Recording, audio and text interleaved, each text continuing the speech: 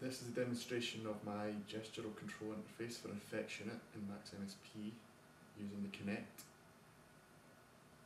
which tracks a user's left and right hands in a 3D space. It controls two effects. The first is a filter, and the second is a basic delay algorithm, and it will be manipulating a loop of an acoustic guitar.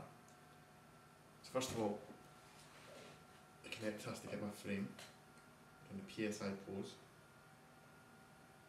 Once it's done that, it automatically begins tracking. So the filter follows my right hand. The x-axis controls the cutoff of the frequency. The y controls the amplitude of the gain. And the z-axis controls the Q of the filter.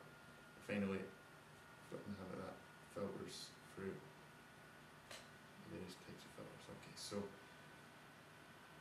the left hand controls the delay, the x-axis controls delay time, the y controls the feedback, and z controls the LFO, which you'll see in a moment.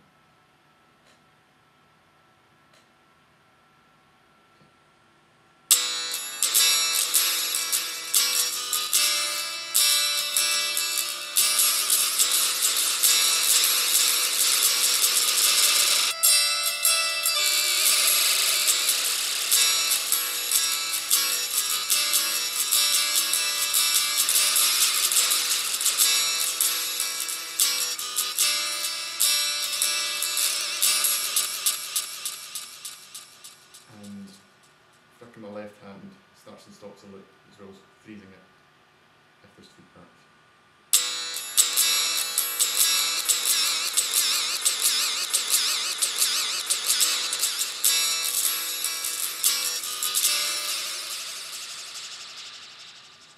That's basically it. Thanks for watching.